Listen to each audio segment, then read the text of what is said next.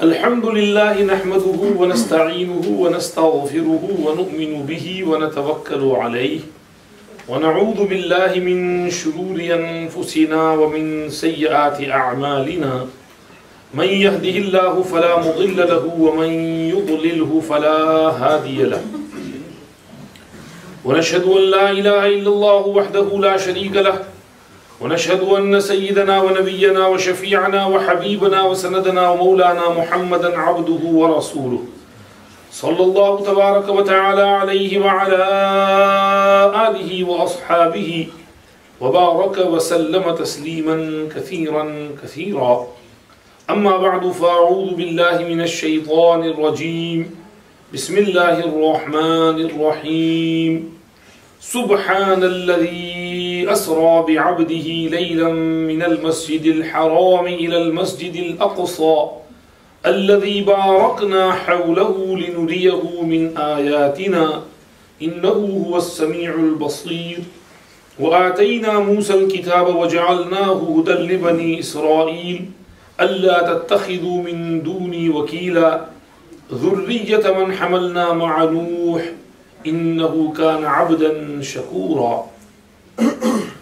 وقال تعالى وإذ قلنا لك إن ربك أحاط بالناس وما جعلنا الرؤيا التي أريناك إلا فتنة للناس والشجرة الملعونة في القرآن ونخوفهم فما يزيدهم إلا طغيانا كبيرا. وقال تعالى بسم الله الرحمن الرحيم والنجم إذا هوى ما ضل صاحبكم وما غوى وما ينطق عن الهوى إن هو إلا وحي يوحى علمه شديد القوى ذو مرة فاستوى وهو بالأفق الأعلى ثم دنا فتدلى فكان قاب قوسين أو أدنى فأوحى إلى عبده ما أوحى ما كذب الفؤاد ما رأى ولقد رآه نزلة أخرى عند سدرة المنتهى عندها جنة المأوى إذ يغشى السدرة ما يغشى ما زاغ البصر وما طغى لقد رأى من آيات ربه الكبرى. صدق الله مولانا العظيم وصدق رسوله النبي الكريم ونحن على ما قال ربنا وخالقنا ورازقنا من الشاهدين والشاكرين والحمد لله رب العالمين. إن الله وملائكته يصلون على النبي يا أيها الذين آمنوا صلوا عليه وسلموا تسليما. درود شريف پڑھیں سب. اللهم صل على سيدنا محمد وعلى آل سيدنا محمد كما صليت على سيدنا إبراهيم وعلى آل سيدنا إبراهيم إنك حميد مجيد. اللهم بارك على سيدنا محمد وعلى آل سيدنا محمد كما باركت على سيدنا إبراهيم وعلى آل سيدنا إبراهيم إنك حميد مجيد. Respected elders, brothers, friends, those listening at home, first of all we thank Allah subhanahu wa ta'ala for all His blessings, especially the blessing of giving us tawfiq to perform Salatul Asr with Jama'at. May Allah give us tawfiq to perform all Salat with Jama'at, and may Allah accept our humble ibadat. May Allah be pleased with us. Today's Jalsa is regarding Mi'rajul Nabi sallallahu alayhi wa sallam. Mawlana Zakaria Sahab came to our institute, his institute, few weeks ago with a few boys for admission, and he said, Mawlana Sahab, आप आते नहीं हमारे यहाँ, कभी आओ ना हमारे यहाँ चक्कर लगाओ. मैंने कहा no problem, आएंगे इंशाल्लाह, आप बुलाओ, हाजिर खिदमत. And Mawlana Sahab suggested this date. I was also going to London, so I said this is okay for me, it's on the way. Alhamdulillah, we agreed. And the topic was Mi'rajul Nabi sallallahu alayhi wa sallam. And this is how we have arrived over here. May Allah give me the tawfiq to say something which is beneficial for all of us. First of all, what is Isra and Mi'raj? In our Indian subcontinent, it's normally known as Mi'raj, Laylatul Mi'raj. And in the Arabian culture, it's more known as Israa, Laylatul Isra. Both are right, because both words are used in Quran and in Hadith. In Quran, Asra bi'abdihi. In Hadith, thumma utiya bil Mi'raj. So that's where it comes from. What is Mi'raj? First of all, Mi'raj is a miracle of Rasulullah sallallahu alaihi wasallam, because it was a miraculous journey. There were no aeroplanes, helicopters at that time, and Rasulullah sallallahu alaihi wasallam traveled within a flash from Masjidul Haram to Masjidul Aqsa. And not only that, he traveled from there to high above the heavens, and he returned within a very short span of time, a short time of the night. Now, human being cannot travel physically at such a distance, especially during those times. Maybe today you can say someone go in an aeroplane from Makkah to Masjid Aqsa within 2-3 hours, but that would also take time, and then returning, that would also take time. But nobody can go high above the heavens. And Rasulullah sallallahu alaihi wasallam is saying, I went physically, not in a dream, not in a vision. It was physical journey. He went by himself. This is why Mi'raj is a miracle of Rasulullah sallallahu alaihi wasallam. We as Muslims, alhamdulillah, believe in all the miracles of Rasulullah sallallahu alaihi wasallam. His greatest miracle is the Quran. It's a living miracle. You see Hafiz Sahib reading Quran so nicely. Mu'jizah of Quran. Young kids becoming Hafiz, mu'jizah of the Quran. Many mu'jizats in the Quran. Its preservation till today is a miracle. Many people tried to wipe it out from the face of the earth, but they couldn't. It's preserved in its original form. It's a miracle. During the time of Mawlana Rashid, this person came to his court, and Mawlana Rashid invited him to Islam. He was a Jew. He said, I'll think about it. Mawlana Rashid explained. He went away. After a year, he came back and he declared his Shahada. So Mahmud said, why? At that time I explained to you, you didn't accept, and now you are coming yourself. And he said, well, after I went from here, I wanted to check your deen out.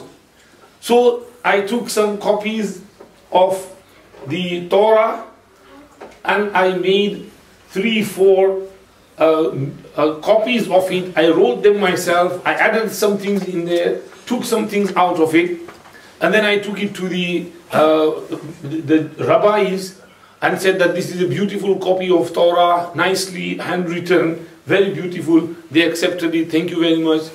They thanked me, and I noticed that there is so much garbage in here. Then I did the same with the Bible. I took it to Christian, they accepted it. But then I did the same with the Quran. I added some things in there, took some out, and I took it to the Muslims. And they said, let us check it first. They checked it, and when they saw that garbage in there, they just threw it away. They said, Toba, garbage, take it away from here.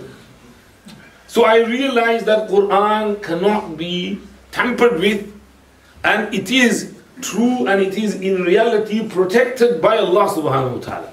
Through the Huffaz Kiram, it can never be changed till the day of Qiyamah. And this is what prompted me to accept the truth. Quran is the truth and is the word of Allah. It is the book of Allah, and that's why I am accepting. So Quran is miracle. Similarly, Mi'raj is also miracle of Rasulullah sallallahu alaihi wasallam. This miraculous journey. What happens? You have heard it in the nutshell. Then we will go in the detail. Rasulullah sallallahu alayhi wasallam is in Makkah Mukarramah, and this is before Hijrah, before he migrated from Makkah to Medina Munawwara, maybe a year or 2 or 3 years before migration. So he is in Makkah Mukarramah. Sayyiduna Jibreel alayhi salam comes with another angel, as in some riwayat, and then they open the chest of Rasulullah sallallahu alayhi wasallam. They take his heart out, wash it, fill it with iman and hikmat, and then they sew it back and then replace it. And Then they bring the Buraq and he rides on the Buraq and he goes to Baytul Maqdis and he sees Baytul Maqdis.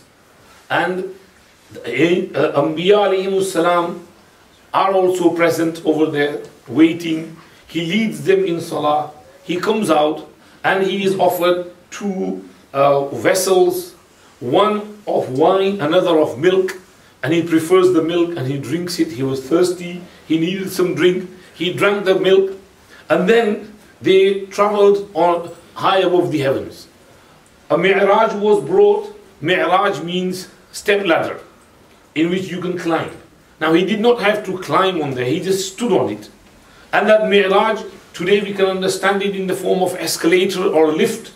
So he stood on that lift and he was taken zoom within seconds high above the heavens. And on the first heaven, second, third, fourth, fifth, sixth, seventh, and then up to Sidratul Muntaha. And after Sidratul Muntaha to the presence of Allah subhanahu wa ta'ala. And he was given some gifts over there.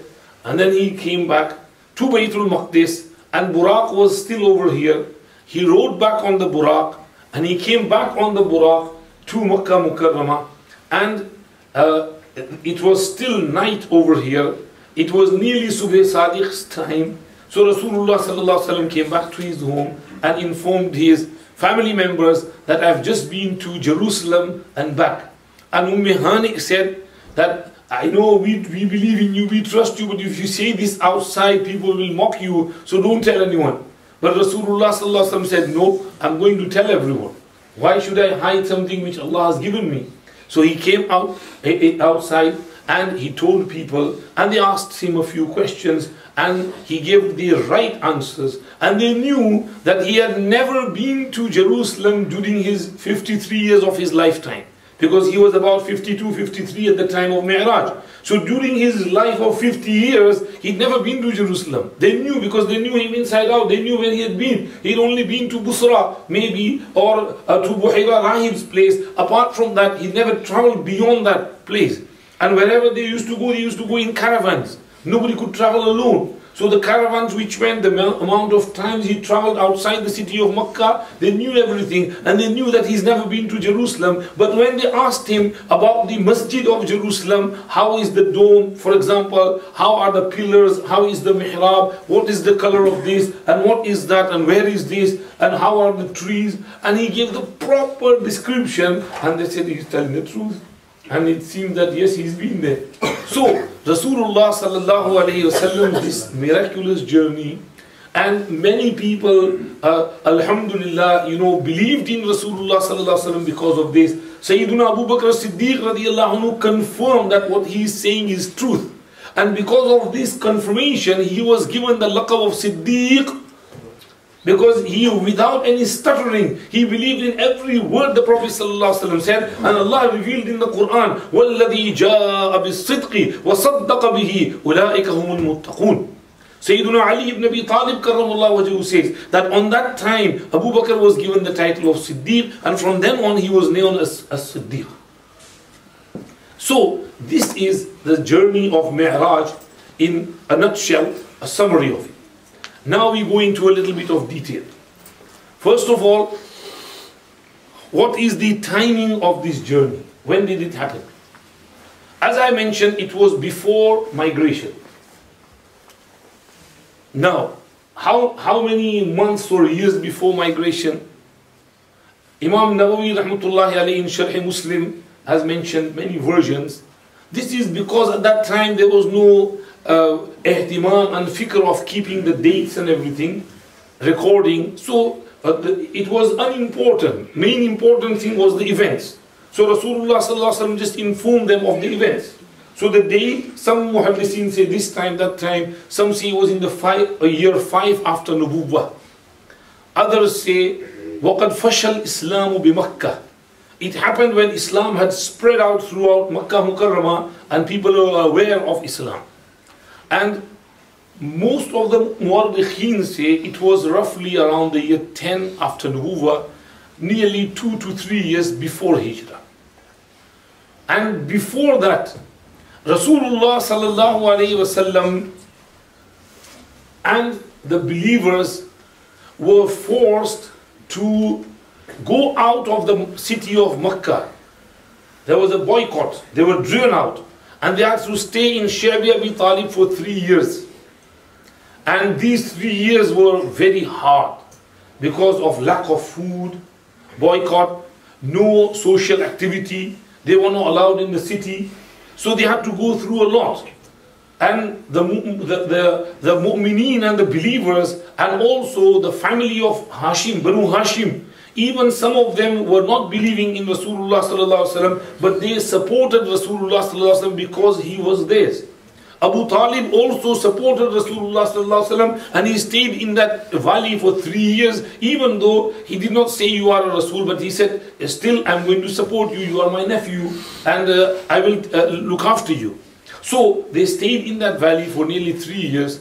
After the boycott finished, and the mushrikeen, had some disagreement among themselves, and they said that this is no good, we shouldn't keep those people in such a wretched state. And many youth among them got up, and they challenged the elders, and they said that we should bring them back. So Banu Hashim and the believers were allowed back into the city, and as soon as they came back, a few days later, Abu Talib fell ill, and he died. And then 3 days later, Khadija radiallahu anha also fell ill, and she also passed away. Now Rasulullah sallallahu alaihi wasallam was going through a real tough time, because these two were his Sahara, his support. Abu Talib outside and Khadija inside the house. She used to console him, and she used to, absorb all the tension from him. She used to look after the children, and she would look after the household, and she would help Rasulullah sallallahu alaihi wasallam. And both supports deserted him, so Rasulullah was very down. And it is at that time Rasulullah sallallahu alaihi wasallam traveled to Taif. So he went to Taif, and the people of Taif also deserted him, rejected him, and they persecuted him. He returned, he was really downhearted. While he was coming back in Makkah Mukarramah, Mut'im ibn Adi used to live in the outskirts of Makkah Mukarramah. He saw his state, his pitiful state, and he had some pity on him. And he said, Muhammad, I give you my protection. Don't worry, nobody will harm you. So he came to the Ka'batullah Sharif, and he said, nobody should harm Muhammad, he is under my protection. Rasulullah sallallahu alaihi wasallam thanked him. He felt a bit relieved, because the persecution would be lessened now. Nobody would attempt to murder him now. So he was under a little bit of protection.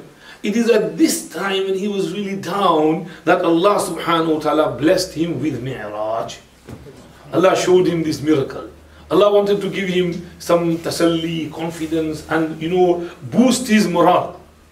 What happened is, Rasulullah sallallahu alaihi wasallam at one evening had some da'wat at the house of Hani, where they used to gather. Hani was the sister of Sayyiduna Ali, Karramallahu wajhahu, the daughter of Abu Talib. So the family had gathered over there, and Rasulullah sallallahu alaihi wasallam was requested to stay overnight, and he went to sleep there. So he says, while I was resting, one hadith in Muslim says, now in Muslim, Sahih Muslim, there are nearly 27 ahadith of Mi'raj, narrated from approximately 10 to a dozen different Sahaba ridwanullahi alayhim ajma'een. Anas ibn Malik, Malik ibn Sa'sa, Jabir ibn Abdullah, Abdullah ibn Mas'ud, and they all give a little bit of details, because Rasulullah sallallahu alaihi wasallam did not mention this hadith of Mi'raj in one place or one sitting. He used to narrate it in different sittings, like you hear bayans from different ulamas. So many times in one mawqa, another sitting. So whoever sahabi was there, whatever he grasped, he narrated. That is why various different riwayat come with regards to the Mi'raj, and with regards to other things as well. Sometimes you get different versions, different wordings, because Rasulullah said in the different sittings, that's why the different wordings come. So Rasulullah sallallahu alaihi wasallam says that while I was lying down, the roof of my house opened up. فُرِجَ عَنْ سَقْفِ بَيْتِي وَأَنَا بِمَكَّةِ. The roof opened up, and it's amazing. If you see the roof of house opening up, you see, what is this? And then 2 malaika come down, and then they carry Rasulullah sallallahu alaihi wasallam, And while he's in that state, they take him to Hatim, the area around Ka'batullah Sharif, which is excluded from Kaaba, out of Kaaba. So it was empty, it was night time. They put him there and he is resting. Someone else maybe was sleeping there as well. So they put him down there, and Rasulullah also keeps lying down, and he is between that state of sleeping and awake. So they leave him there for a bit, and then Jibreel alayhi salam comes with a golden tray, pure golden tray, and in that tray there is some bowl filled with some water, and another bowl filled with iman and hikmat, as Rasulullah sallallahu alaihi wasallam puts it. So he says that Jibreel alayhi salam opened my chest up from my throat to my abdomen and to my navel, and he opened the chest up and he took my heart out and he washed it with zamzam, and then he filled it with that iman and hikmat, faith, belief and wisdom. Now this faith and belief, wisdom filled with it. Someone might ask that how can this be possible? You know, a person is alive and he is being operated upon and his heart is taken out. Hadhrat Shaykh Zakaria Nawwarallahu Markadahu writes in Taqreer Bukhari Sharif that अगर आज के ज़माने का एक ईसाई doctor heart transplant कर सकता है, तो अल्लाह का एक मुकद्दस फरिश्ता, अल्लाह के महबूब पैगंबर का हार्ट ट्रांसप्लांट क्यों नहीं कर सकता? That this believer, this doctor of this day and age, they do that operation in such a state that in America a person is awake, he only this part is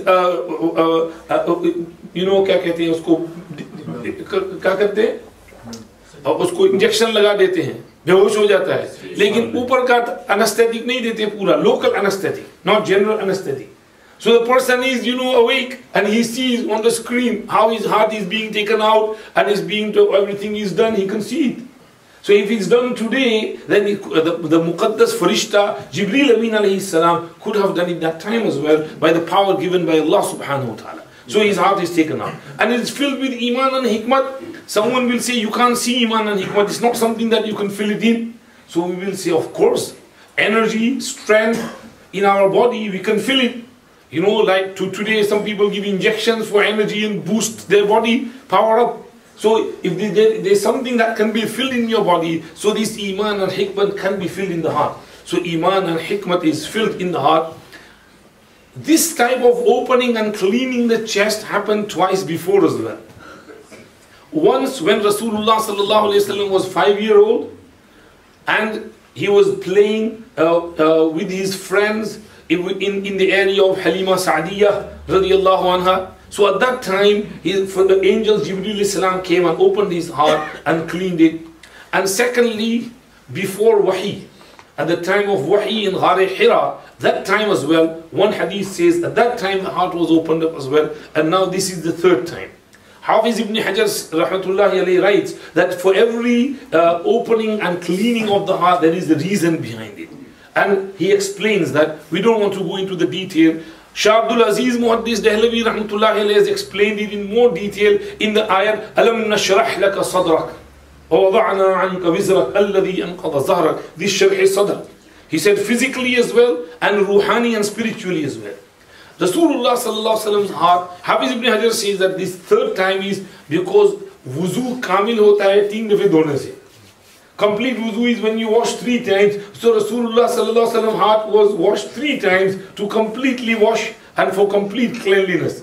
And because he was going to the presence of Allah, so it needed to be filled with that iman and hikmat and that strength. So he can go and he can observe all that. Otherwise, any other soft person like me and you, we would have just fainted over there. But Rasulullah's heart was strong, made strong and strengthened in this manner, so he can observe everything when he goes over there, which Allah said, لِنُرِيَهُ مِنْ آيَاتِنَا إِنَّهُ هُوَ السَّمِيعُ الْبَصِيرُ. Rasulullah sallallahu alaihi wasallam's heart is put back, and then Buraq, everything is now ready, and then he says, Muhammad, get up, and then he brings Buraq. Buraq is an animal, Rasulullah sallallahu alaihi wasallam said, smaller than a mule, larger than a donkey. But It's an amazing animal. And it travels at the speed of barq. Barq means lightning. Bijli. Bijli ki speed par travel karta hai. Or bijli, you know, lightning within a flash from high above the clouds and down to the earth, and in blink of an eye it comes from there to here. So Buraq also used to travel in the blink of an eye. 1 minute over here and the second minute is far away, zoom as far as the eyes can see. And within a flash, Buraq and Rasulullah sat on it, and he had no complication, no risk of falling over or anything, because this was a special ride sent by Allah subhanahu wa ta'ala. And Allah subhanahu wa ta'ala sent Buraq because of ikram, because of izzat. When you call a special guest over to your house, you send a car for them. I'll send someone to pick you up, and then someone goes with a beautiful Mercedes and then brings them to your house, and this is ikram. So similarly, Allah sent Buraq because of his ikram and izzat. So Rasulullah sallallahu alaihi wasallam sat on the Buraq, and then he traveled with Jibreel alayhi salatu wasalam, and within a flash he arrives at Baytul Maqdis. There is one hadith which says that Rasulullah sallallahu alaihi wasallam saw a few scenes on his way to Baytul Maqdis. While he was traveling to Baytul Maqdis, he saw some scenes. 4 scenes are mentioned in the hadith of Ibn Abi Hatim Bayhaqi and Bazzar and Tabrani, who classed it as Sahih. He says, Shaddad ibn Aus radiyallahu anhu narrates that Rasulullah sallallahu alayhi wasallam says, when we departed from Makkah Mukarramah, we passed by an area in which there were plenty of date trees, khajur ke jhar. Jibreel Amin alayhi salatu wasalam told me to dismount Buraq and pray 2 rakat salah over there, which I did. And then he said that this is going to be your place of hijrat. After hijrat, you're going to arrive over here. It was Yathrib, Medina Munawwara. Thereafter, Rasulullah sallallahu alaihi wasallam says, we moved further and we came upon the Wadi of Sina. And there was the Shajarah of Musa alayhi salam, the tree of Musa alayhi salam, through which Allah subhanahu wa ta'ala spoke to Musa alayhi salam. So Jibreel alayhi salam said, Muhammad, get down and pray 2 rakats, because this is a blessed place. On this mount of Tur and near this Shajara, Allah subhanahu wa ta'ala spoke to Musa alayhi salam. So much rahmah had descended upon Musa alayhi salam over here. So pray 2 rakats over here. Rasulullah sallallahu alaihi wasallam said, I prayed 2 rakats over there. Thereafter we moved forward, and he says that we came upon a city, and Jibreel Amin alayhi salam said, this is the city of Madian, where Shu'aib alayhi salam used to stay, and where Musa alayhi salam resided for 10 years. So pray 2 rakats over here. We prayed 2 rakats salah over there. Thereafter we moved forward, and we came upon a place, and he said, O Muhammad, this place is Baytul Lahm, the birthplace of Sayyiduna Isa ala nabiyyina wa alayhi salatu wassalam. Sayyidatuna Maryam alayhi salam gave birth to Isa alayhi salam over here. And this is a barakati place because Allah's rahmah descended upon Maryam alayhi salam, and special miracles were witnessed over here in the form of that tree giving some fresh dates, and in the form of that spring water springing from there, sweet water, and she was told to drink from that water. This is rahmah and barakat from Allah subhanahu wa ta'ala, which happened over here. So pray 2 rakats over here. Rasulullah sallallahu alaihi wasallam said, we prayed 2 rakats over there. And then we moved on. The hadith, this up to here, is in Ibn Abi Hatim, Bayhaqi, Bazzar and Tabrani, and both Bazzar and Tabrani said this hadith is Sahih. What is this hadith? Sahih. And what do we learn from that hadith? That places of barakah should be respected. If we go to such a place where there is barakah, then we should try and pray some salah over there, because this is barakati place. And we, alhamdulillah, believe in barakah. You know, if people go to some area to visit some place and you go in a beautiful masjid, then at least you should pray a few rakats over there. There is a hadith which says among the signs of Qiyamah is that a person will pass by a masjid and he will just look at it and he won't pray any salah in there. Today people go to visit mosque and just go around, have a look, nice beautiful masjid, and then they go out without praying any salah in there. So if you go to a place where there is barakat, rahmah, Allah is descending, try and get some rahmah from there. We believe in rahmah and barakah. And this is why Mawlana Sahib was just reciting about Rawdah of Rasul sallallahu alayhi wasallam. Some people today say that you shouldn't say Rawdah of Rasul. You should say Qabr of Rasul. Why, bhai? Said, why Rawdah? Rawdah means garden. There is no garden over there. Why do you call it Rawdah? Some people make this objection. On my website, someone did this objection.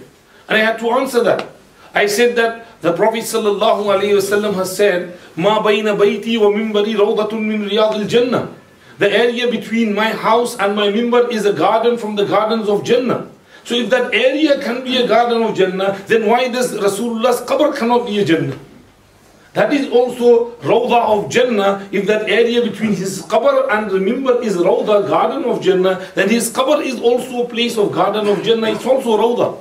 And not only Rasulullah's qabr, Rasulullah said this with regards to all believers, pious people. Rasulullah sallallahu alaihi wasallam said, Al-qabru imma rawdatun min riyadil jannah aw hufratun min hufarin nar. A person's grave is either a garden from the gardens of Jannah or it is a pit from the pits of Jahannam. So Rasulullah's place is a place of Rawdah, Bagh and garden of Jannah. So we learn from over here this tabarruk, istibrak. We should take barakah. Rasulullah has told over here in this Sahih Hadith to pray 2 rakats over here. First at Yathrib, and then at Shajar Musa, and then at the city of Madian, and then at the birthplace of Sayyiduna Isa ala Nabiyina alayhi salam, and then they move forward. The Hadith goes on that on the way, Rasulullah sallallahu alayhi wasallam was going, and an old lady called him out. Jibreel said, don't pay attention, keep moving. Then an old man called him out. Jibreel said, don't pay attention, keep moving. Then later Jibreel said, that old lady was dunya, world. And the world was appealing to you so that you can fall for the world, pay some attention to the world. And the world, the dunya is old because that is the amount of time that is left for this dunya. The dunya is not going to remain as much as it has remained before, thousands of years from in the past, up to Adam alayhi salam, maybe 6,000-7,000 years, and before that many thousand years. So that amount of time is not left for the dunya, very less time is left for the dunya. And that old man who was calling you was shaitan, Iblis. He was trying to attract you, lure you, but you paid no attention to him. And inshallah, this is what will happen throughout your life. Then they move on. And they approach Baytul Maqdis. And he sees Musa alayhi salatu wassalam praying salah in his qabr. While he is going towards Baytul Maqdis, he passes by the grave of Musa alayhi salam, and Rasulullah says, رَأَيْتُهُ وَهُوَ قَائِمٌ يُصَلِّي فِي قَبْرِهِ. I saw him, he was praying salah standing in his qabr. And then he moves on to Baytul Maqdis, and the buraq is tied over here to a place on the rock. And Jibreel salam comes and he pokes the stone, rock, and there is a hole in there, and he ties the buraq over there. Why did he tie it? To teach you and me to be careful in our lives, take precautions.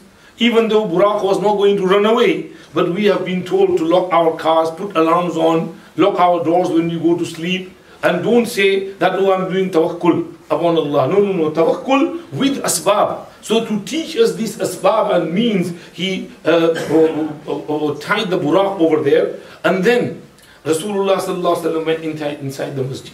And the hadith says that the Anbiya alayhimu salatu wassalam were present, and Rasulullah sallallahu alaihi wasallam led them in salah. Bayhaqi narrates from Abu Sa'id al-Khudri radiyallahu anhu, Rasulullah sallallahu alaihi wasallam said, فَدَخَلْتُ أَنَا وَجِبْرَئِيلٌ بَيْتَ الْمَقْدِسِ فعرفت النبيين من بين قائم وراكع وساجد فصلى كل واحد منا ركعتين ثم أقيمت الصلاة فأممتهم In another hadith of Ibn Abi Hatim, فلم ألبث إلا يسيرا حتى اجتمع ناس كثير ثم أذن مؤذن فأقيمت الصلاة فقمنا صفوفا ننتظر من يؤمنا فأخذ بيدي جبرائيل فقدمني فصليت بهم. The Anbiya alayhimus salam were all gathered over there.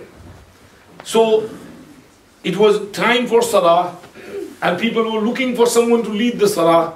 Jibreel got hold of my hand and took me forward. And he said, lead the salah, it's your duty to lead. So behind him is Ibrahim alayhi salam, Musa alayhi salam, Isa alayhi salam, Adam alayhi salam, all the prophets from Adam till Isa alayhi salam were present over there. This is Ruhani presence. Ruhani spiritual presence. Allah subhanahu wa ta'ala somehow brought them from their qabr and wherever they are buried to Baytul Maqdis, and Rasulullah sallallahu alaihi wasallam was told to lead them in order to show that he is Sayyidul Awwaleen wal Akhirin. He is the leader of mankind and he is the leader, he is Imamul Anbiya, he is the leader of all prophets. So Rasulullah sallallahu alaihi wasallam led them in salah, and then Rasulullah sallallahu alaihi wasallam came out. فَحَانَتِ الصَّلَاةُ فَأَمَمْتُهُ. As he came out, Jibreel alayhi salatu wasalam brought two vessels, bowls, one with milk and the other with wine, and he said, take your pick. So Rasulullah sallallahu alaihi wasallam took the milk and he said, Bismillah, and he drank it. Jibreel alayhi salam said, اخترت الفطرة أما إنك لو أخذت الخمر لغوت أمتك. You have chosen the fitrah, the natural deen. If you had taken the wine, then it would have had effect on your community, your ummah. They would have also gone astray, because wine leads a person astray. First question is, why did he offer both of them? The answer is, well, at that time, wine was not yet made haram. The hurmat of wine came many years later in Medina Munawwara in the year 4 after Hijrah, after Ghazwa Uhud. So at that time of Mi'raj, there was no instruction with regards to the prohibition of hurmat of wine. So it was like milk, it was like water, it was like juice. So it was offered. Rasulullah could have drunk it. Then why did Rasulullah not choose it? Because Allama Shabir Ahmad Usmani writes in Fathul Mulhim, because he had never drunk wine in his life. Even before prophethood, even before being told that it's haram, he had never touched it. So that is why he naturally inclined towards the milk. And he took the milk. And because milk is natural, it is the first ghiza of a baby, the first nourishment food of a baby, so it's natural. Before you start roti boti, you start with milk. So milk is a natural ghiza and food nourishment for a human being right from the beginning. That's why the indication was that you have taken the natural deen and you will remain on the fitrat and nature, and your ummah will also remain on hidayat, inshallah. It will not be led astray like the other ummahs, like the other ummahs before us. You know, the whole ummah and the whole nation was misled by shaitan, and by only a few handful remained on the track, like Buhaira Rahiban, Nastura Rahiban, others. Otherwise the whole nation went astray. So Rasulullah sallallahu alaihi wasallam was told, because you took the fitri ghiza and food, your ummah will stay on track, inshallah, and they won't be led astray collectively. And this is why the Prophet sallallahu alaihi wasallam said, لا تجتمع أمتي على ضلالة إن الله لا يجمع أمتي على ضلالة. Both hadith in Mishkat al-Masabih. And from there we take the indication that ijma' of ummah is hujjah. When the ummah collectively says consensus on one mas'ala, then that mas'ala and that ummah consensus is a daleel and evidence and proof that this is haqq in the eyes of Allah subhanahu wa ta'ala. So the daleel is not only in hadith, or even not only in Quran, but also in ijma' and also in qiyas, as Mawlana Zakaria Sahib will explain to you. So ijma' ummah is also a hujjah and daleel which we derive from here. Rasulullah sallallahu alaihi wasallam drinks that, and then things move forward. Now, Jibreel alayhi salam takes him forward and Mi'raj is brought. Now from here, did they leave the Buraq over there or did they write on the Buraq? There are two versions. You know, let me explain over here how much effort our ulama have made in preserving the deen. Mawlana Idris Kandalvi rahmatullahi alayhi, very nice personality. He has written Siratul Mustafa. And it is said that once Hadhrat Mawlana was studying, researching, you know, he was a very skinny person, not with a very heavy build, and he was researching, his sleeves rolled up and books around him, and he, you know, looking over here, looking in this book, looking in this kitab, looking in this kitab. Someone said, Hadhrat, क्या कर रहे हैं, क्या देख रहे हैं, बहुत busy हैं. कहने लगे वो मेराज की हदीस की रिसर्च कर रहा हूँ, तो वो बुराक जो है वो जिब्रील इस्लाम ने वहाँ बांधा था, फिर उस बुराक का क्या हुआ वो कहीं मिल नहीं रहा, उसको ढूंढ रहा हूँ. I'm looking for what happened to the burak after this. And for that, he said, yeah, I want the real, you know, with hawala, that what happened, with the reference. And for that reference, I'm searching through all these kitabs.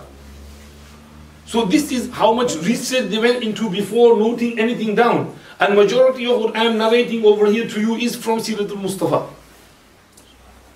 So there are two versions over here. One is that Buraq remained over there, and Mi'raj, meaning the step ladder or the lift or the escalator type something was brought and Rasulullah stood on there.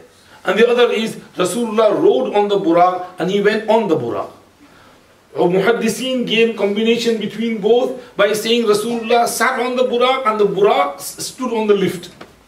And then they both went on that lift up to the high above the heavens. And within a blink of an eye, Rasulullah was high above, up to the heavens. On the first heavens, the door is knocked. This shows that there is protection over there. Nobody can penetrate and go over there. There are special, you know, like police jockeys, angels guarding the doors and the gateways to go up. It's not an open green light, anybody can go from anywhere. There are protections and borders, like we have borders over here in the, you know, in this dunya for between countries. So there are borders between the heavens. So when they went to that border, there was a huge gate, and Jibreel alayhi salam knocks on that gate, and the malaika on the other side ask a question, who is this? And he says, it's Jibreel. And who is that with you? It's Muhammad sallallahu alayhi wasallam. Has he been invited, called over? And Jibreel replies, yes, he has been called over. So they open the gate, and Rasulullah sallallahu alayhi wasallam enters, and he sees Sayyiduna Adam ala nabiyyina wa alayhi salatu wassalam. And Adam alayhi salam greets him, says, Marhaban bil ibn salih wal nabiy salih wa la ni'mal maji'u ja. Welcome, dear son and dear prophet. You have come on a very nice occasion, very nice mawqa. So Rasulullah sallallahu alayhi wasallam replies, happy. Maybe a little bit of conversation, but here he narrates this much. In another hadith, Rasulullah sallallahu alaihi wasallam says, I saw Adam alayhi salam on his right, there were some souls, and on his left, there were some souls. Souls of human beings, ruh, arwah, spirits. When he would look towards his right, he would feel happy. Towards his left, he would feel sad. He asked Jibreel, what is this? And Jibreel alayhi salam said, the souls on the right are the ones who are going to go in Jannah, and the left are going in Jahannam. They are all his children. So when he looks at his children who are going to Jannah, he feels good. When he looks at those who are going to Jahannam, he feels sad, because he is the father after all. And these are the souls, Ibn Hajar says, that who have not yet come into this dunya, but before Adam alayhi salam, there is there, and from there they are brought down, and then they are taken to the soul bodies, and then whatever they do, and they go to their places later on after they spend their lives. Rasulullah sallallahu alaihi wasallam moves on. On the second heaven, same procedure, knock knock, who's there? Muhammad, Jibreel, who's with you? Muhammad, has he been invited? Yes. And the door is opened up, and Rasulullah sallallahu alaihi wasallam sees there Sayyiduna Isa alayhi salam and Sayyiduna Yahya alayhi salam, Ibn al-Khala, and they both say Marhaban bin Nabiy Salih wal Akhi Salih. Welcome good brother and welcome good prophet. And they have maybe this conversation, they move on. On the third heaven, same procedure. Knock, knock. Who's there? Jibreel. Who's with you? Muhammad. Has he been invited? Yes. Okay, gate is opened up. And they go through the third heaven. And they see Sayyiduna Yusuf ala nabiyina wa alayhi salatu wassalam. And Yusuf alayhi salam also greets by Marhaban bil akhi salih wal nabiy salih. Now Rasulullah sallallahu alaihi wasallam said, when I saw Yusuf alayhi salam, I was just amazed. His beauty was amazing. Maybe he was given half the beauty of the creation. So Rasulullah sallallahu alaihi wasallam, after watching and talking with Yusuf alayhi salam, moved on. Fourth heaven, Rasulullah sallallahu alaihi wasallam sees Idris alayhi salam. وَاذْكُرْ فِي الْكِتَابِ إِدْرِيسَ إِنَّهُ كَانَ صِدِّيقًا نَبِيًّا وَرَفَعْنَاهُ مَكَانًا عَلِيًّا. On the fifth heaven, Rasulullah sallallahu alaihi wasallam sees Sayyiduna Harun alayhi salam. And on the sixth, Musa alayhi salam. And on the seventh, Ibrahim alayhi salam. So Adam, Isa and Yahya, Yusuf, Idris, Harun, Musa and Ibrahim alayhi salam, he sees these prophets on the heavens while he is going through. And not only the prophets, Rasulullah sallallahu alayhi wasallam also sees the angels who are in ibadat and worship of Allah. On one occasion he says, أطت السماء وحق لها أن تئط والذي نفسي بيده ما فيها موضع 4 أصابع إلا وملك واضع جبهته ساجدا لله والله لو تعلمون ما أعلم لضحكتم قليلا ولبكيتم كثيرا وما تلذذتم بالنساء على الفروشات ولخرجتم إلى الصعودات تجأرون إلى الله. The meaning is that the heavens and the sky is squeaking because it is laden and filled with angels and malaika. There is not a space equivalent to 4 fingers which is empty from an angel prostrating to Allah subhanahu wa ta'ala. 4 उंगल के बराबर भी जगह खाली नहीं है जहां कोई फरिश्ता सिद्धा न कर रहा हो. पूरा आसमान सिद्धा करने वाले ताहद नजर फरिश्तों से भरा हुआ. पहला, दूसरा, तीसरा, चौथा, पांचवा, छठा, सातवां आसमान सिद्धा करने वाले फरिश्तों से भरे पड़े हैं. सिद्धा कर रहे हैं, सब इबादत में लगे हुए हैं. وما منا إلا له مقام معلوم وإنا لنحن الصافون وإنا لنحن المسبحون. These are the angels and the malaika glorifying, praising, tasbih of Allah, sometimes in sajda, sometimes in qiyam, sometimes in ruku, and prostrating and bowing down before Allah subhanahu wa ta'ala. So he saw all these scenes and he was shown all that. He goes up to the 7th heaven and up there he sees Sidratul Muntaha. Okay, on 7th heaven, he also sees Al-Baytul Ma'mur, Wat-Tur, Wa-Kitabim Mastur, Wa-Saqfil Marfu' Wal-Bahril Masjur, and Wal-Baytul Ma'mur. Wal-Baytul Ma'mur is a house of Allah directly above Ka'batullah Sharif. And it is similar to Ka'batullah Sharif. And just as we do tawaf of Kaaba Sharif, the Malaika do tawaf of Baytul Ma'mur.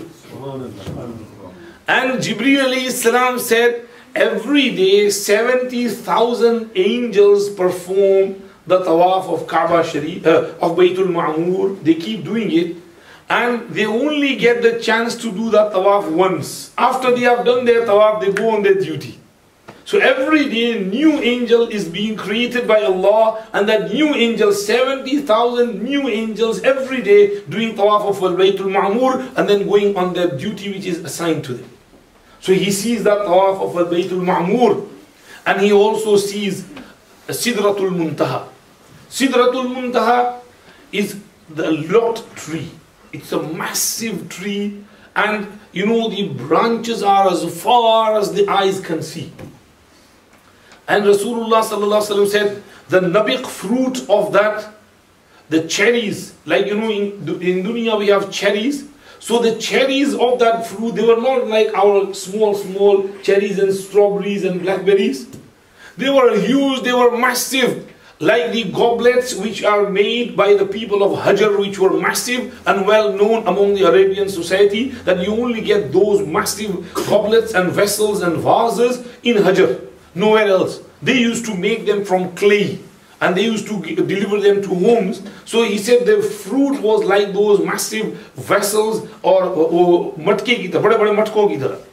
And the leaves of the tree were not small like dunya leaves, they were massive like the ears of an elephant, the size of an elephant's ears. So this is how the tree was, and Rasulullah just looked at the tree and the fruits and he admired them.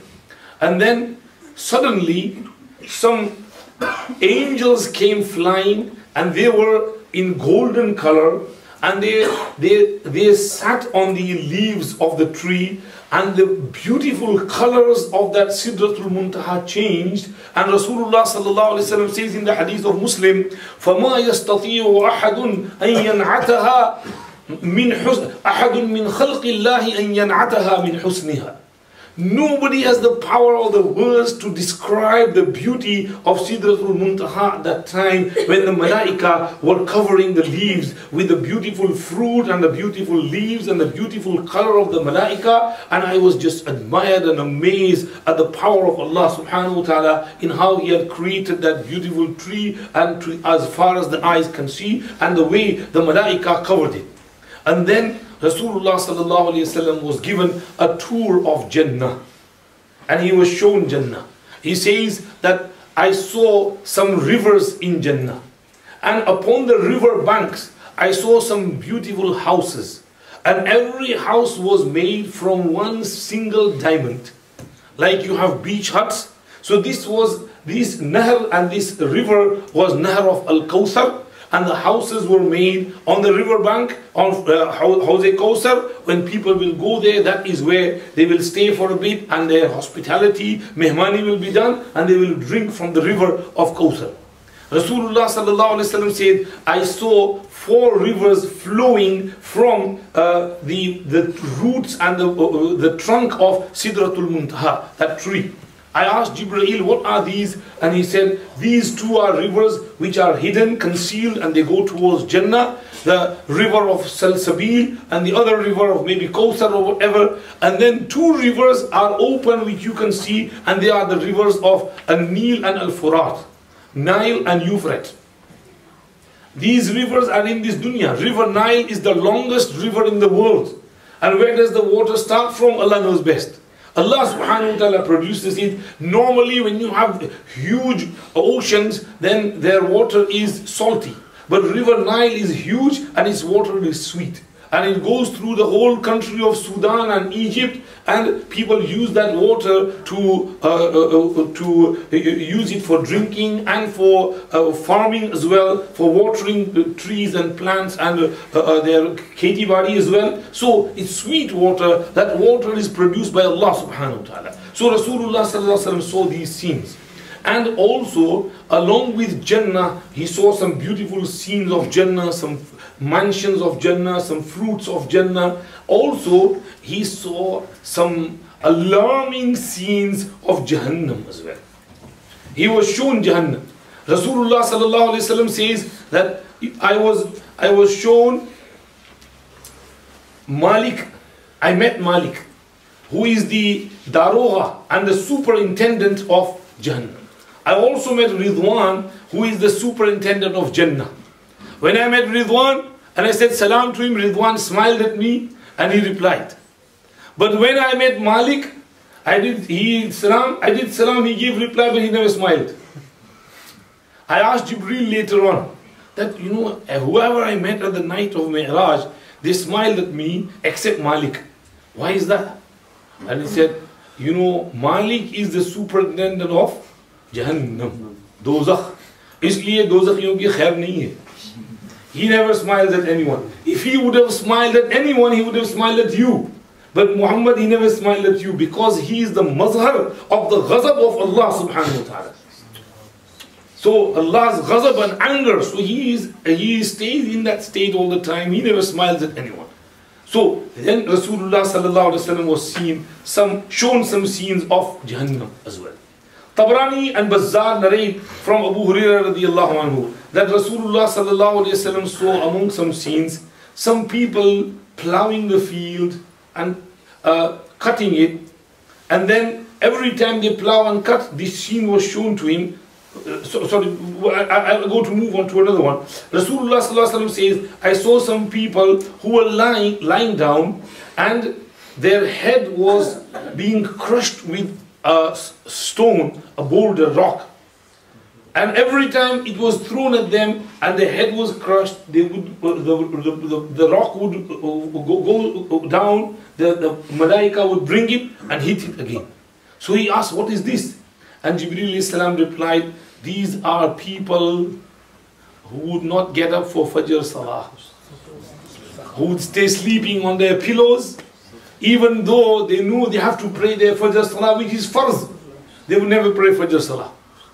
They would stay asleep, sleep, and because they used to stay asleep, that is why their head is being crushed, because they used to abandon this important faridah of Allah subhanahu wa ta'ala. He says, I saw some people in front of whom there was real nice fresh meat, kebab, burger, and they were leaving that fresh meat, and they were going to some rotten meat which is stinky and stengy, and it is rotten and dirty and khabis, and they were eating from that meat. So I said, what is this? And Jibreel salam replied that these are people who have beautiful wives, halal, in nikah, but they leave them and go to prostitutes and commit zina. So this is some azab shown over there, that they are eating that rotten, dirty, stinky meat. He says he saw a person who had who had gathered some log and wood, and he was trying to carry that, but it was really heavy upon him, but he was still adding more to it. So I said, what is this? This man can't carry this load and he is increasing the load on there. And Jibreel Islam replied that this is the person who has amanat of someone and he has eaten it up, khiyanat, and deceived that person, is treacherous, and he is taking more amanat from people to eat them as well. So this is being shown that he will be told to gather all that amanat, and with that mistrust and treacherous nature, he will be punished in Jahannam. He saw some people whose lips were being cut with scissors. So he asked, O Jibreel, who are these people? And he replied, هَؤُلَاءِ خُطَبَاءُ الْفِتْنَةِ. These are the people who used to give speeches in fitna and, throw fire, fuel at the fire of fitna. And would give speeches and encourage people to fight and kill one another. So these people's mouth and their lips are being cut over there. He saw some other scenes as well.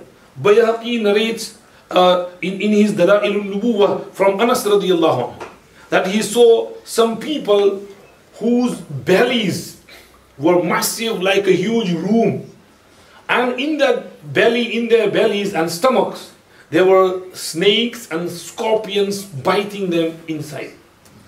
So he said, Jibreel, who are these people? And he said, these people are those who used to consume interest, riba, and sood in the dunya. So because they used to take sood from people and eat with that money, and they become fat people, fat cats, that's why their bellies and their stomachs are fat, and there's snakes and scorpions in there, which is taking them.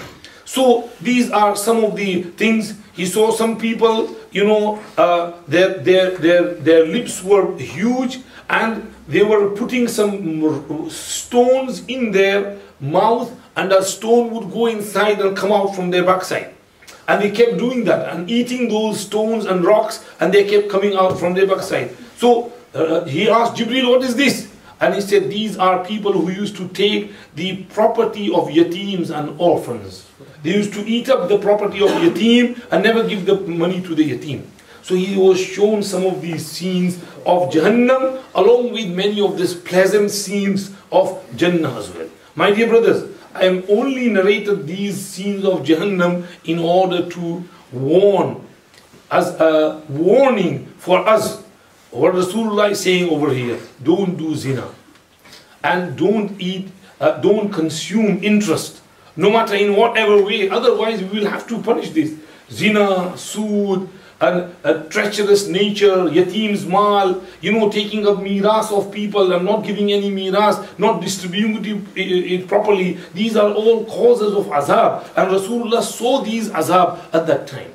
Rasulullah sallallahu alaihi wasallam was shown these scenes, and as Allah subhanahu wa ta'ala says over there, Subhanalladhi Israa bi'abdihi laylan min al-masjid al-haram ila al-masjid al-aqsa alladhi barakna hawlahu linuriyahu min ayatina. These are some of the powers and qudrats of Allah which Allah wanted to show, so He showed them. After witnessing all these scenes and coming back Sidratul Muntaha where He is there, Rasulullah sallallahu alaihi wasallam is then taken to the presence of Allah subhanahu wa ta'ala. Hadhrat Mawlana Idris Kandalvi rahmatullah alayhi narrates that a jhula was brought. Jhula means a couch like a swing, a broad, a bed or couch or something was brought, and it was covered with green silk cloth. And Rasulullah was told to sit on there. So Rasulullah sallallahu alayhi wasallam sat on there, and then he was being taken forward. Jibreel alayhi salam said, Khuda Hafiz. So Rasulullah sallallahu alayhi wasallam said, Jibreel, I need you more now. Why are you deserting me? He said, this is my level of Sidratul Muntaha. I can't move any further. Rasulullah sallallahu alayhi wasallam said, Sidratul Muntaha means the borderline, the limit. Anything that comes up from Arsh is taken down from here, and anything that goes from down is taken from there, and the malaika of the top and the bottom do not mix with one another. Allah Pak has kept that as a borderline. So from that borderline, Jibreel alayhi salam said, I can't go any further, this is my limit, and now you have to go because you have been invited, you are going by special invitation. So Rasulullah sallallahu alayhi wasallam moved forward, and he says, حَتَّى ظَهَرْتُ لِمُسْتَوًا أَسْمَعُ فِيهِ صَرِيفَ الْأَقْلَامِ. I ascended to an area where I could hear the inscribing of the pens. When there is complete silence and somebody is writing something, then you can hear the noise of scribble. So this was from Lawh-e Mahfuz, the sacred tablet. The malaika who note things down from the sacred tablet, they were noting things down, and Rasulullah heard that scribbling of the pens, and he was told that these are the malaika and noting things down according to the instructions of Allah from Lawh-e Mahfuz, and all those instructions are then passed on to the malaika below, and then according to that events take place throughout the world. So he saw that, and then he was taken to the presence of Allah subhanahu wa ta'ala. To the presence of Allah subhanahu wa ta'ala. Did he see Allah subhanahu wa ta'ala or not? There are two versions among the Sahaba Ridwanullahi alayhim ajma'in. Sayyiduna Abdullah ibn Abbas radiyallahu anhu, Sayyiduna Ka'b al-Ahbar, who is among the great tabi'een, and in one narration, Sayyiduna Abu Dharr Ghifari radiyallahu anhu were of the opinion that yes, he did see Allah subhanahu wa ta'ala. In what manner? Allah knows best. Allah knows best. Sayyiduna Imam Ahmad ibn Hanbal rahmatullahi alayhi was asked, did Rasulullah sallallahu alayhi wasallam see Allah subhanahu wa ta'ala? And he would say, of course, ra'ahu, ra'ahu, ra'ahu, ra'ahu, ra'ahu, ra'ahu, ra'ahu, ra'ahu, ra'ahu, until he was lose breath. Of course, he saw him, he saw him, he saw him, he saw him, he saw him, he saw him, he saw him. So these ulama wa shaykh were of the opinion that Rasulullah sallallahu alaihi wasallam did observe the countenance of Allah subhanahu wa ta'ala. Kabi Ahbar used to say, أَتَعْجَبُونَ أَن تَكُونَ الْخُلَّةُ لِإِبْرَاهِيمَ وَالْكَلَامُ لِمُوسَى وَالرُّؤْيَةُ لِمُحَمَّدٍ sallallahu alaihi wasallam. Why do you feel amazed that Khullat and Khalilullah's title is given to Ibrahim alayhi salam, and Kalam is given to Musa alayhi salam, and Ruyat is given to Muhammad sallallahu alayhi wasallam? इसमें क्या ताज्जुब है कि इब्राहिम को खुल्लत मिले, मूसा को कलाम मिले और मोहम्मद को रुयत मिले, दीदार हो सके. This is the Mashaykh's opinion or Sahaba. Sayyidatuna Aisha radiallahu anha, Sayyiduna Abu Huraira, Sayyiduna Abdullah ibn Mas'ud radiallahu anhum used to say, no, he did not see Allah subhanahu wa ta'ala. He talked from behind some veil and curtain, and that curtain was curtain of Noor. Because Allah subhanahu wa ta'ala has curtained himself behind hijab of Noor. As in the hadith, hijabuhu Noor. لو كشفه لأحرقت سبحات وجهه ما انتهى إليه بصره من خلقه. Once Jibreel alayhi salam was asked by Rasulullah sallallahu alaihi wasallam, Ya Jibreel, have you seen your Rabb? And Jibreel started shaking. And then he said, إن بيني وبينه سبعون حجابا من نور لو دنوت من بعضها لاحترقت. Between me and him there are 70 veils of Noor, of various Noors and lights. If I were to approach any of the Noor, then I would be burnt alive. So I couldn't go. Abu Zar Ghifari radiallahu anhu says, I asked Rasulullah sallallahu alaihi wasallam, هل رأيت ربك? And he replied, رأيت نورا. I saw Noor-hi Noor. He said, Noorun anna arahu. He was behind Noor. How can I see Allah subhanahu wa ta'ala? So this is the second opinion. Hafiz ibn Hajar rahmatullah alayhi writes that Abdullah ibn Abbas radiyallahu anhuma in another narration says, Ra'ahu bifu'adihi marratayn. He saw Allah subhanahu wa ta'ala with his heart twice. Meaning one is vision with the physical eyes, and another is vision with the heart. With the heart, which is called kashf. Someone is over here and Allah shows him something in his heart, something else which is happening somewhere. And these are scenes which do happen. Like we see, many times Allah subhanahu wa ta'ala removes the veils and you can see something at a far distance. Like Rasulullah sallallahu alayhi wasallam says that your friend Ashama Najashi has died in Ethiopia, Habasha, and let's pray his janazah. He is in Medina Munawwara, the curtains are moved, he can see, and Rasulullah sallallahu alaihi wasallam prayed his janazah. Sayyiduna Umar radiyallahu anhu is giving khutbah in Medina Munawwara and he says, Ya Sariya al-Jabal, Ya Sariya al-Jabal, something at a distance, but Allah shows it to him. So Allah can show someone in whichever manner He wants to. So similarly, Allah showed Himself to Rasulullah sallallahu alaihi wasallam, not with these physical eyes, with the eyes of the heart. This was a special vision and kashf which was given to Allah, Rasulullah sallallahu alaihi wasallam. This is the third opinion. Imam Abu al-Abbas al-Qurtubi rahmatullah alayhi says, riwayat narrations are of both types. So I would prefer tawaqquf, meaning don't deny and don't confront. Allah knows best. And I would say that in this day and age, this would be the better route. That just keep quiet, Allah knows best, we just move on. I narrated these various opinions to you so that you can get a brief account of how the ulama debate among themselves and bring the dalails of both types. Allah knows best. Al-Qurtubi's rai is better of tawaqquf. Allah knows best. Rasulullah sallallahu alaihi wasallam had conversation, that's the definite. And Rasulullah sallallahu alaihi wasallam was given few things over there. 3 things are mentioned in the Sahih of Muslim. 1, Rasulullah sallallahu alaihi wasallam was given the last 2 ayat of Suratul Baqarah. From آمن الرسول بما أنزل إليه من ربه والمؤمنون كل آمن بالله وملائكته وكتبه ورسله لا نفرق بين أحد من رسله وقالوا سمعنا وأطعنا غفرانك ربنا وإليك المصير لا يكلف الله نفسا إلا وسعها إلى آخر السورة.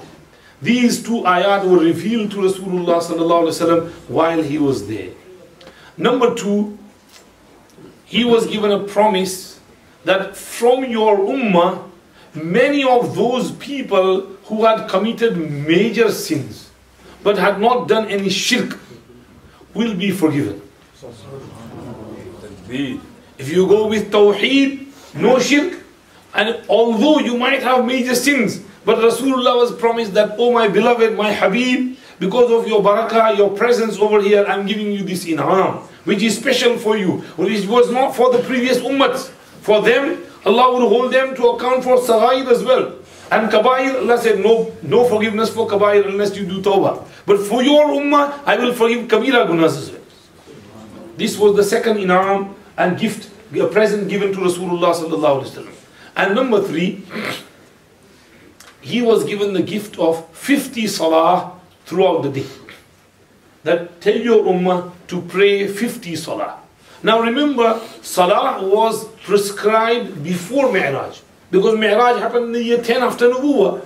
And Rasulullah used to pray salah before that. Because as soon as Nubuwwat came, Iqra bismi rabbika alladhi khalaq, then Ya ayyuhal muzammil came, and Jibreel alayhi salam came, and he taught him how to do wudu and how to pray salah. And from then on, from earlier on, the Muslims started praying salah. So they had been praying salah for the last 10 years. But these 5 times daily salah which we pray now with the timings and the details, they were not prescribed. And these details are now being given over here. So Rasulullah sallallahu alaihi wasallam is told, Muhammad, you know the salah you pray, tell your ummah to pray 50 times a day. So Rasulullah sallallahu alaihi wasallam says, okay. And he comes down. And while he is descending, he now passes by Sidratul Muntaha, by Sayyiduna Ibrahim alayhi salam. Ibrahim alayhi salam sends a message. And he says, Muhammad, can you take one message to your ummah? Tell them, Innal jannata qi'an, wa inna ghirasaha subhanallah, walhamdulillah, wa la ilaha illallah, wallahu akbar. Jannat is like an open plain field. And the trees to plant in there are through subhanallah, walhamdulillah, wa la ilaha illallah, wallahu akbar. Every time you say subhanallah, a tree will be planted for you in Jannah. So said, tell your ummah to read these tasbihat as much as you can and plant your trees in the Jannah, because that is the only time to plant. Because once you die and you go in your qabr and you want to say subhanallah, the angel will say, sorry, your books are closed. You want to read Qul Huwallah, sorry, your book is closed. You want to pray 2 rakat namaz, sorry, your book is closed. So whatever you want to add in your book of deeds, you have to do it while you are alive. After that, you can't do it. So he said, make sure you fill your Jannah with as many trees as you can. Otherwise, you come here, your Jannah will be empty. There will be no trees. So if you want trees to be planted in your Jannah, then read these tasbihat as much as you can. Rasulullah thanks Ibrahim alayhi salam, and he comes down. When he comes down on the 6th heaven, and he meets Musa alayhi salam, Musa alayhi salam asked, Muhammad, what have you been given? And he said, I have been given 50 salah. 50 salah? Your ummah can't pray 50 salah. Go back, go back, go back. Tell Allah subhanahu wa ta'ala to reduce the salah. So Rasulullah sallallahu alaihi wasallam goes back and he says, oh Allah, can you please reduce the amount of salah? And Allah subhanahu wa ta'ala reduces them. There are 3 riwayat over here in Muslim. One is فَوَضَعَ عَنِّي شَطْرَهَا. Other is Ashr. Another is Khams. 5. The most authentic one is the 5 one. That Allah reduced 5 salah. So how many left now? 45. So he comes back. Musa alayhi salam says, how many? 45. No, go back. So Rasulullah goes back. 40. Comes back. Go back. 35. 35, 30, 25, 20, 15, 10. And now he goes back and Allah says, okay, tell your ummah to pray 5.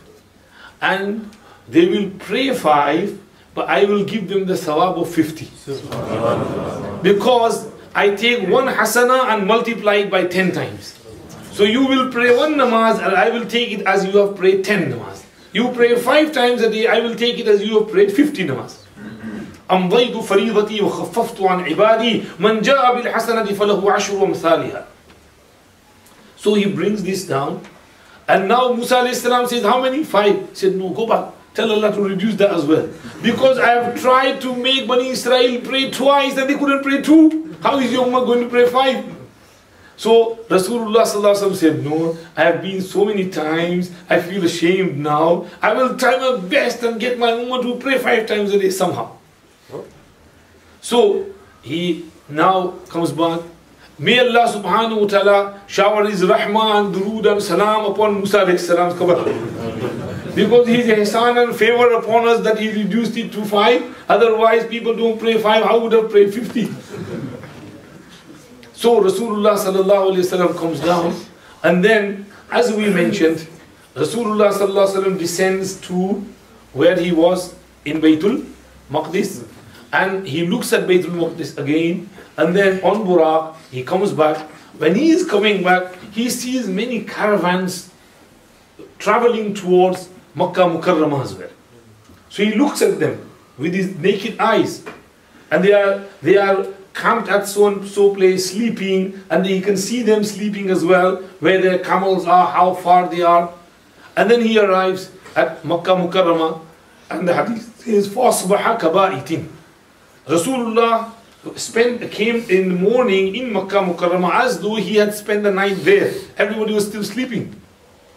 So he approaches and he goes to Hani house, and Hani was also looking, where is he gone? So he says that this is what happened.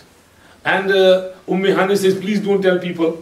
And Rasulullah says, no, I will definitely tell them. Matlab namaz ko kitni der hai?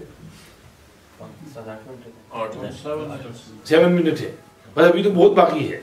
चलो कोई नहीं, पूरा कर लेते हैं जल्दी जल्दी इंशाल्लाह. Rasulullah sallallahu alaihi wasallam goes out, and in the morning, and the first person he meets, who does he meet first? Abu Jahl. And Abu Jahl says, Muhammad sahab, kaise ho, koi nahi purani, anything new? And Rasulullah sallallahu alaihi wasallam said, yes, there is some news. What is the breaking news? The breaking news is, I've just been to Baytul Maqdis, Jerusalem, and come back. What? You've been to Baytul Maqdis, Jerusalem? Yes. It takes us 1 month on camel rides and through many strides and mountainous terrain to get to Baytul Maqdis, and 1 month to come back. So that 2 months journey, you did that in one night? Said, yes, I did that in one night. I went myself on Buraq, and I have come back. Okay, if I call the people, will you say this to them as well? Of course I will say this to them. And he goes around, hey, people come here, nice news to hear, good news here. And they all gather. And Rasulullah sallallahu alaihi wasallam is told to stand in between among all the mushriks. Maybe there might be some Muslims as well.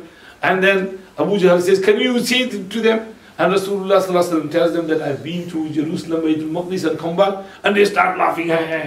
Muhammad, you've told us of so many things, we believed in them. Now you are saying something really absurd. How can you do this? How can you claim these types of things? And say, I'm telling you the truth, I'm not lying, I'm telling you the truth, I've been there. And they say, it can't be possible, but I'm telling you, it's happened, it's a miracle, it's a mu'jiza. So they talk among themselves and they say, okay, let's check him out. So they say, some of them had been to Jerusalem and they had seen Baytul Maqdis. So they started asking questions. Now they say, okay, tell us, how is the building, how are the walls, what color is that, how is the mihrab, how is the mimbar, how is the carpet, like for example, in our day and age. And Rasulullah sallallahu alaihi wasallam says that in Sahih Muslim's hadith, that I was standing in Hatim, and they were showering questions upon me, and so many questions that, I was just boggled, I didn't know what to say. Because they asked me about things which I had not even seen properly, because it was only a single glance. Now I have come over here to your masjid, I have only seen it. Now when I go and somebody asks me, how was the Islamic center in Aylesbury, what am I going to say? Maybe a few things I might remember, but not everything. So Rasulullah said, فَكُرِبْتُ كُرْبَةً مَا كُرِبْتُ مِثْلَهَا قَطُّ. I was overcome by worry and shaken in such a manner that this type of anxiety had never come upon me. And you know what happens? فَجَلَّ اللَّهُ لِي بَيْتَ الْمَقْدِسِ فَتَفِخْتُ أُخْبِرُهُمْ عَنْ آيَاتِي وَأَنَا أَنْظُرُ إِلَيْهِ. Allah opened up Baytul Maqdis before me, it was right before my eyes. Any question they ask, I see it and I give them the answer. It's right before my eyes. All questions I answered, and every question, they showered questions and questions and questions. In the end they said, every answer was right. Everything he said is correct. And now, the many mushrikeen, they started running around, and someone rushed to Abu Bakr Siddiq's house and said that, look, he's claiming these types of things. And Abu Bakr said, has he said that? Yes. What did he say? He said, well, he went from Makkah to Baytul Maqdis. Now remember, Rasulullah did not even tell them about the journey of the heavens, Mi'raj. He only told them about Isra from Makkah to Baytul Maqdis. He didn't say anything else. So Abu Bakr Siddiq said, he said that he went from Makkah to Baytul Maqdis and came back in one night. Yeah, well, if he's saying it, then he's done it. He's true. I believe in him. So how can that be possible? Well, I believe in him when he says something more amazing. He tells me that the Malaika, they go high above the heavens and come back every day. They have 2 shifts, morning and evening. And the shift changes in Fajr and Asr. So if I believe in him that the Malaika can go up and down in the blink of an eye, then why can he not go from Makkah to Baytul Maqdis here in a blink of an eye in a small portion of the night? Go away from here. So, this is when Abu Bakr Siddiq was given the title of Siddiq. So this is how the events unfolded on that night of Mi'raj. And Rasulullah sallallahu alayhi wasallam's morale was boosted. His iman was strengthened through that iman and hikmah which was placed in his heart. And this is the miraculous journey. It's not a myth, it's not a fairy tale. It's true, it's in the Quran. And it's not a dream like some people try to make it, nor is it a vision. It's a physical journey with this body, earthly body of Rasulullah sallallahu alaihi wasallam. This is why when Allah starts the narration of Isra Mi'raj, how does he start off? Bismillahir Rahmanir Rahim. Subhanalladhi asra bi'abdihi laylan min al-masjidil haram ila al-masjidil aqsa. Subhanalladhi. Subhan means Allah ki zaat paak hai. Glory be to Allah, hallowed be to Allah. Don't underestimate the power of Allah. Don't question the qudrat of Allah. Allah has the power to do this. That is why He is saying Subhanallah. Now look, if it was a dream, then why does Allah need to say Subhanallah? Because dream is not amazing. In dreams, people can go from one place to the other, from here to Pakistan and come back. So in dreams, anything can happen. So you don't need to say Subhan. Subhan is indicating towards the physical nature of the journey. Secondly, Asra bi'abdihi. You know Asra bi'abdihi, the term Asra bi'abdihi is used for physical movement, not for dreams. Like Allah said in another place, فَأَسْرِ بِعِبَادِي لَيْلًا إِنَّكُمْ مُتَّبَعُونَ. He said to Musa alayhi salam, "O Musa, take my servants by night from the area of Fir'aun and away from here, save them from here." So the Asri bi'ibadi was no dream. It was in reality the whole Qawm was taken by night and they left the area of Bani Israel. Bani Israel left from the Qibti area at night. So Asri bi'ibadi is used for moving, traveling by night. So he traveled by night with his physical body from Baytullah Sharif to Baytul Maqdis. And why did he take him there? لِنُرِيَهُ مِنْ آيَاتِنَا. Many signs were shown in the form of meeting with Anbiya alayhi salam and other signs which you have just witnessed. So for that reason, we took him from there to there. سَرَيْتَ مِنْ حَرَمٍ لَيْلًا إِلَىٰ حَرَمِ كَمَا سَرَى الْبَدْرُ فِي دَاجٍ مِنَ الظُّلَمِ وَبِتَّ تَرْقَى إِلَىٰ أَنْ نِلْتَ مَنْزِلَةً مِنْ قَابَ قَوْسَيْنِ لَمْ تُدْرَكْ وَلَمْ تُرَمِ. Like the Sahib Qasida Buddha has said, may Allah subhanahu wa ta'ala give us belief in all the miracles of our beloved Nabi sallallahu alayhi wa sallam and keep our iman intact and keep us steadfast on Sirat al-Mustaqim. Give us tawfiq to pray 5 times a day, all namaz. Will you pray inshallah? Give us tawfiq to avoid all the sins of zina and riba and all the sins which were mentioned. Keep us steadfast on Sirat al-Mustaqim. May Allah accept our gathering sitting over here. Wa akhiru da'wana alhamdulillahi rabbil alameen. Sallallahu sallam ala sayyidina Muhammad wa alihi wa sahbihi.